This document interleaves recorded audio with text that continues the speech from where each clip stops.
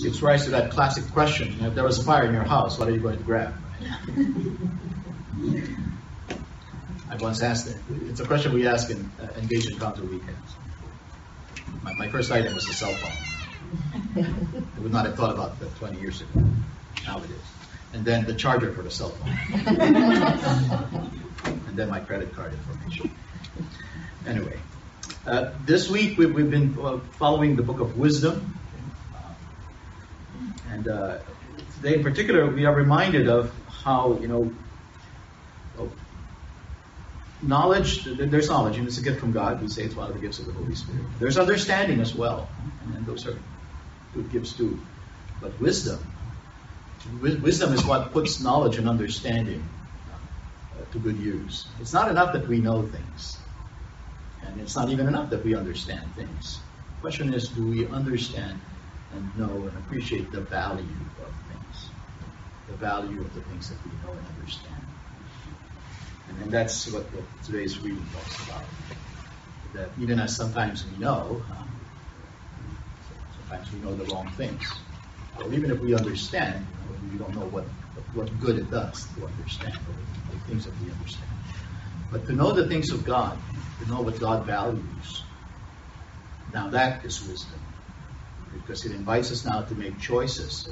Everything that's demanding our attention and our time, our energies, to choose the things that are of value, especially to our God. St. Elizabeth was a very good example of that.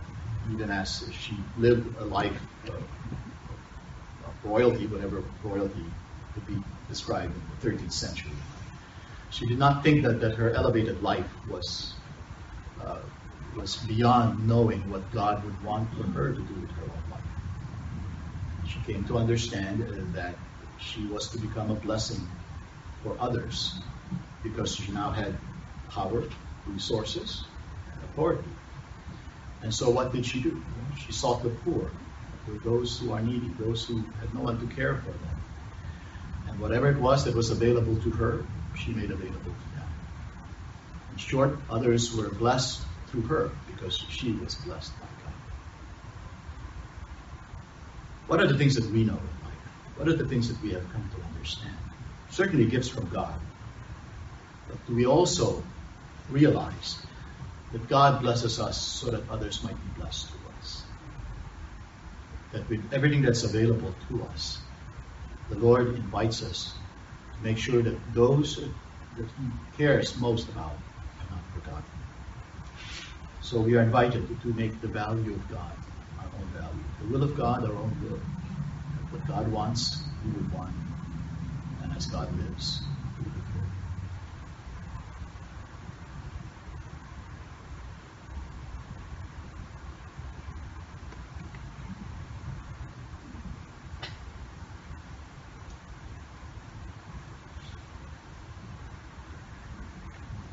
Please stand out and continue our prayer.